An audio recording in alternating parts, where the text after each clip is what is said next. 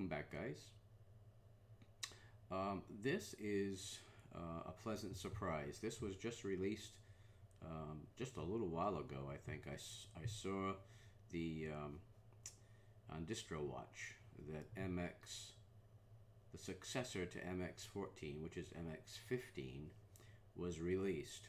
And if you remember MX-14, it looked very similar to this, except it had a black and blue wallpaper, and it had a blue sidebar. I think they were smart in keeping the sidebar the way it is, because I really like it that way, and I think most people do. But they went with a different wallpaper, which I really like. It's very, very nice, very tasteful, and they've really made the look really, really sharp. As usual, they did a fantastic job. I installed it. The installer is absolutely spot on. No problems at all. You can designate exactly where you want everything installed, including the bootloader. There's no problem either installing it to MBR, or you can install it to your root partition, which is what I did. And absolutely wonderful. No issues at all. I added the usual GU, VCView, and Kazam, and I think I downloaded SM Player also. But other than that, this is basically stock right out of the box. Now, I believe it's based upon Debian Jessie. Let's take a look for a minute at the website.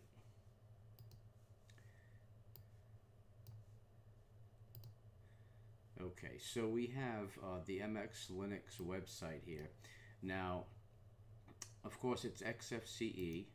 I already changed the menu by putting the categories on the left and tweaked it a little bit like I usually do, but it has a really nice theme. Nice look to it. Super, absolutely super. I really like what they've done as far as the aesthetics. It operates as you would expect. It's smooth, it's fast. I'm going to go through the software that's provided out of the box in a moment, but let's see what this is based upon. Now let's see, I think it's just Debian Jessie, the stable release, and there's a decent user manual also. There's a MX Linux user manual that's super, absolutely fantastic, and it's got the install guide. I mean, it's basically got everything you want to know about MX-15 and how to use it. Okay, so let's take a look. I'm going to pull up the Distro Watch page, because I believe there is some additional information on that. And Chakra was just released. Now, I tried to download that, but I had some difficulty. Either their server was acting up or my connection. Now, when I tried to download it, it's a large 2 GB download, but when I was downloading, it was telling me it was going to take 3 hours. I tried a different mirror, still the same. Now, conversely, when I downloaded MX-15, the download finished within 5 minutes. So I think it was Chakra's server, or SourceForge, which is notorious lately for very, very slow downloads. Now I see Corora was released, and that's a Fedora-based distribution. I just did Fedora 23, so I'm probably not going to do Corora. But I do have another Debian review planned for tomorrow, so stay tuned for that. But I just couldn't resist doing the MX-15 because I really liked MX-14, and I was curious as to what they would do to follow up such a terrific distribution. So if we click on Let's see. Not sure it's going to mention what it's based upon, but I believe it is Debian Jessie. Yeah, Debian Jessie 8.2 with extra enhancements from our packaging team. So it comes in 32-bit and 64-bit. I installed the 64-bit. If you're going to download it, I suggest downloading from the MX Linux mirrors, because that was really fast. That came down, like I say, in under 5 minutes. So let's take a look at what comes loaded out of the box. Okay. We'll start with accessories. We've got the application finder, archive manager, bulk rename, catfish, clipman, calculator, GTK hash, leaf pad, GTK light DM greeter settings, live USB, lucky backup, midnight commander, app notifier, notes. Now you can see this comes with a lot of useful utilities. Education, again, just the LibreOffice Math. Chromium, Space Shooter, Breakout, and PEG-E for games. Graphics, GIMP, scanning to PDF program to help with that. LibreOffice Draw, Mirage, and Shotwell for photo organization. Internet, you've got Firefox, GNOME, dial-up tool, HexChat, Thunderbird mail and transmission. Multimedia, as I said, I installed GU, VCView, Kazam, and SM Player.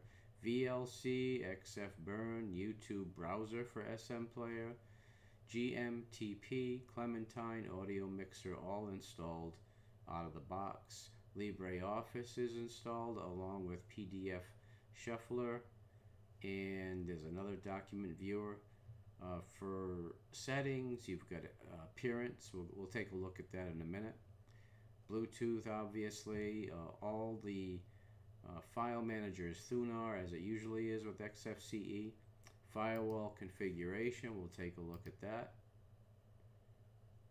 And have to unlock it. And we will turn it on. Okay, so basic firewall is now enabled. And let's see. Gparted, Grub Customizer is included. Ice-T. Let's see, mouse and touchpad, network connections, notifications, Java. You can customize the panel. Power management. Preferred applications, print settings, removable drives. Samba, screensaver, session and startup, settings editor, settings manager, synaptic, window manager and window manager tweaks, and workspaces. And for system, BleachBit, standard and as root, bulk rename, disk manager, firewall, we already took a look at, disk analyzer, GDebi, Gparted. Let's see, lucky backup. Now we come into the proprietary MX boot repair. It's a simple boot repair program. If you have any boot issues or your boot file is corrupted, that can help fix that. We've got MX Broadcom Manager, which I mentioned in the past. I had some difficulty installing my Broadcom drivers on MX-14. Well, with MX-15, they have added a Broadcom Manager, which I'm sure will help. This machine doesn't have the Broadcom, but I'm going to try it on my other machine with Broadcom to make sure that that works properly. MX Check Apt GPG. Looks like it installs missing, maybe missing app dependencies. And then there's a codecs installer. So let's take a look at that, because we always need our codecs. We need all the multimedia codecs for everything that we throw at it. on a daily basis. So let's see if we can get that installed. We'll leave that alone and go back to the settings. Okay, installed successfully. Okay, so let's go back to system, and we were at the MX.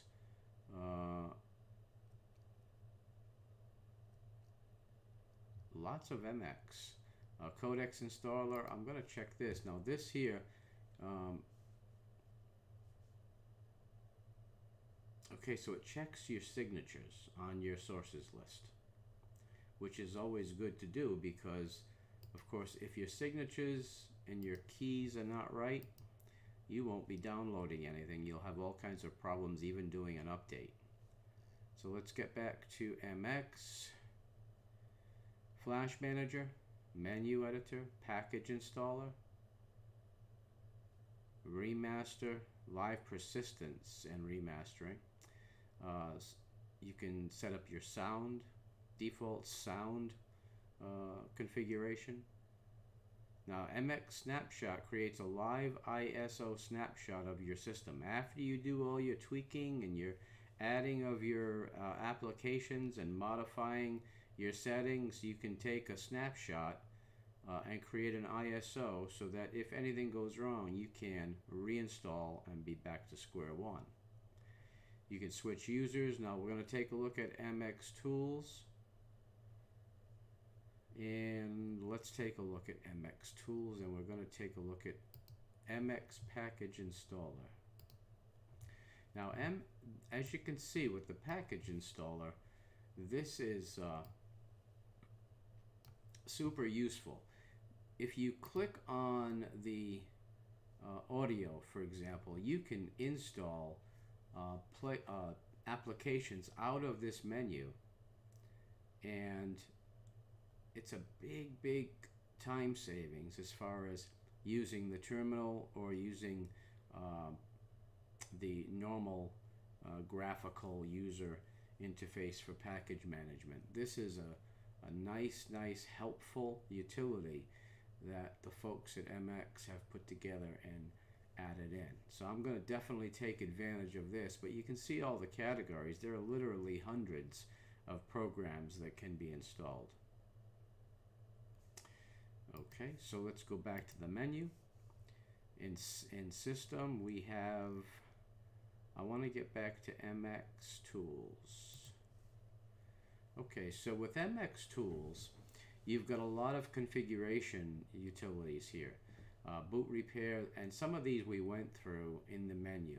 But you can see menu editor, there's Broadcom, there's the package installer, there's Flash Manager, User Manager, create live USB, persistence, and saving your system to an ISO. So it's very nicely put together in one nice location, one screen, where you can take advantage of all of these MX utilities. And let's see if there's anything else in MX that we should take a look at.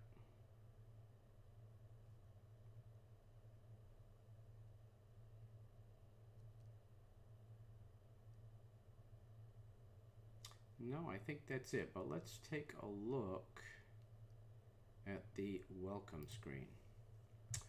Welcome to MX Linux, a fast, friendly, and stable OS loaded with amazing tools and supported by a great community. Explore the links below to get started. So you've got the user manual, the wiki, tools, forums, videos, and then of course every Linux distribution depends upon contributions in order to continue providing the operating systems that we use on a daily basis. So if you can, and again it's up to every individual to make a decision, but if you can donate a few bucks to your favorite Linux distribution, it would certainly help to keep them viable and keep their developers working to improve their distribution. You can see the work that has gone into the MX-15. That would not be possible without some contributions from users like you and me. So Guys, that is it for this first look at MX-15. It looks tremendous. I'm very impressed with it. I highly recommend, if you're into Debian distributions and you use Debian, it certainly deserves consideration for your day-to-day desktop computing needs. So that's it for this review, guys. I hope you enjoyed it. Please rate, comment, and subscribe, and I will see you soon. Take care.